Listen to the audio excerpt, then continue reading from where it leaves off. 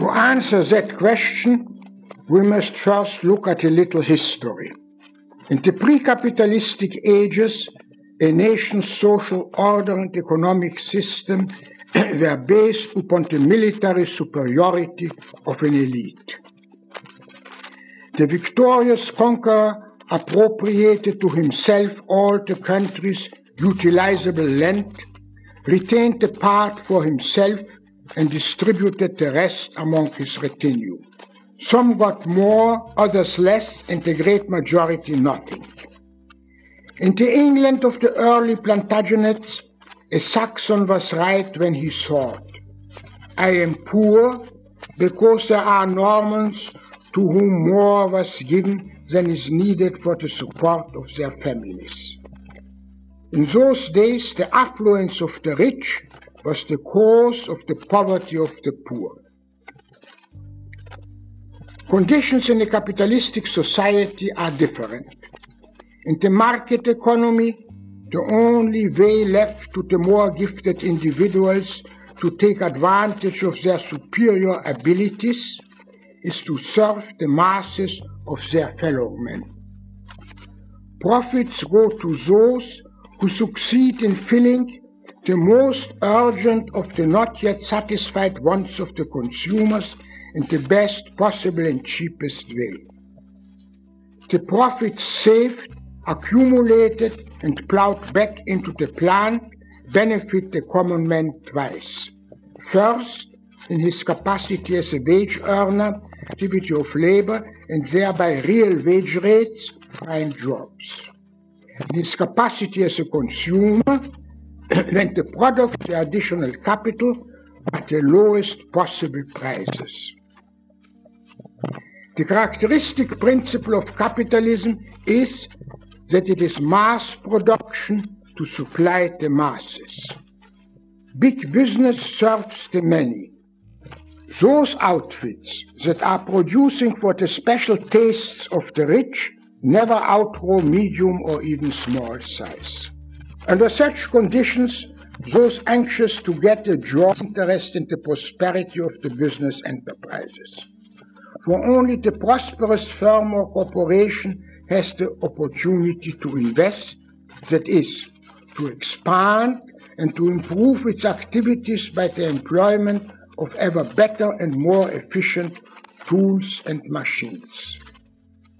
The better equipped the plant is, the more can the individual worker produce within a unit of time. The higher is what the economists call the marginal productivity of his labor, and thereby the real wages he gets. The fundamental difference between the conditions of an economically underdeveloped country like India and those of the United States is that in India the per head quota of capital invested and thereby the marginal productivity of labor and consequently wage rates are much lower than in this country.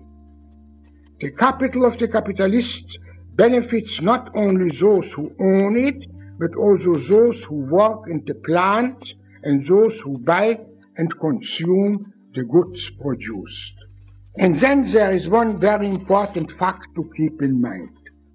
When, as we did in the preceding observations, one distinguishes between the concerns of the capitalists and those of the people employed in the plants owned by the capitalists, one must not forget that this is a simplification that does not correctly describe the real state of present-day American affairs.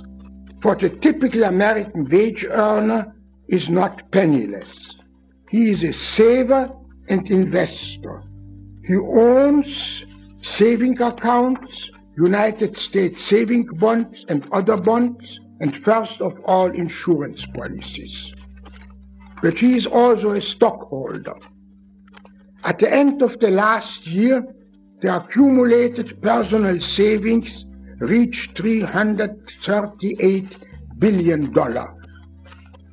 A considerable part of this sum is lent to business by the banks, savings banks, and insurance companies. Thus, the average American household owns well over $6,000 that are invested in American business. The typical family's stake in the flourishing of the nation's business enterprises consists not only in the fact that these firms and corporations are employing the head of the family. There is a second fact that counts for them, to wit, that the principal and interest of their savings are safe only as far as the American free enterprise is in good shape and prospering. It is a myth that there prevails a conflict between the interests of the corporations and firms and those of the people employed by them. In fact, good profits and high real wages go hand in hand.